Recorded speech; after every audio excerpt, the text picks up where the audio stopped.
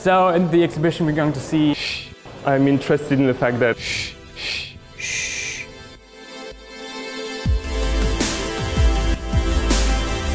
At Science Gallery Dublin, we want people to come to the exhibition and think a little bit differently about secrecy. Secrets pervade every aspect of our life, from cryptography to gossip, from state secrets to spoilers. We've explored a lot of ways in which technology is tracking people.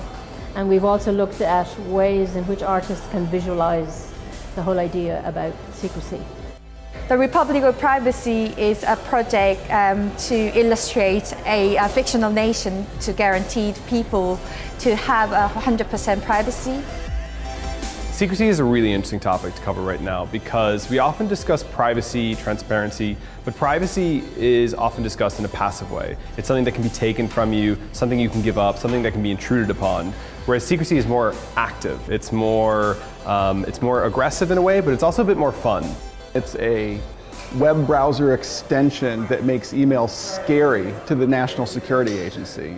I'm trying to suggest an alternative mode of privacy, one that's built on visibility and noise rather than encryption and silence. In other words, hiding in plain sight is kind of the idea here. So a lot of very kind of politically challenging exhibits, let's say.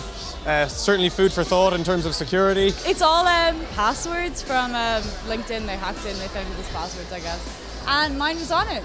It's Sexy Snake 69.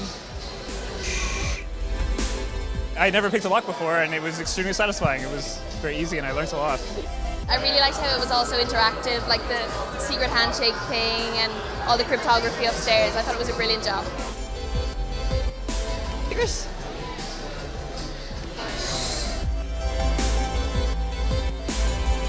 I especially like this one.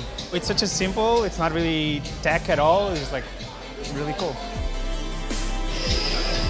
It's a different aspect of secret to what I thought it might be. I mean, it's very sort of about public access and your identity and what you leave behind and your lack of secrecy. Everyone knows, like, yeah, I should probably change settings on Facebook, or I should probably be a bit more careful about what my passcodes, but this makes it all real really quick. The crowdsourced intelligence agencies about letting people who use Twitter become intelligence analysts themselves. Can you really analyze someone and determine if they're suspicious or not with this amount of information? I think a lot of the projects, including Notepad, show us that what might seem to be an empty sheet of paper or a credit card or something like that actually contains a lot more information than we often care to think about. I found my password and roughly 20 people have it and I'm like, ooh, better change that, you know, complicate it a bit more.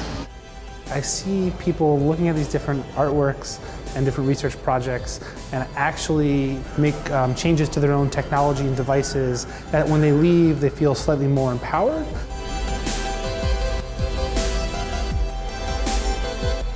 What was the name of your first childhood pet? That is one of my sort of security questions somewhere, which is cheeky.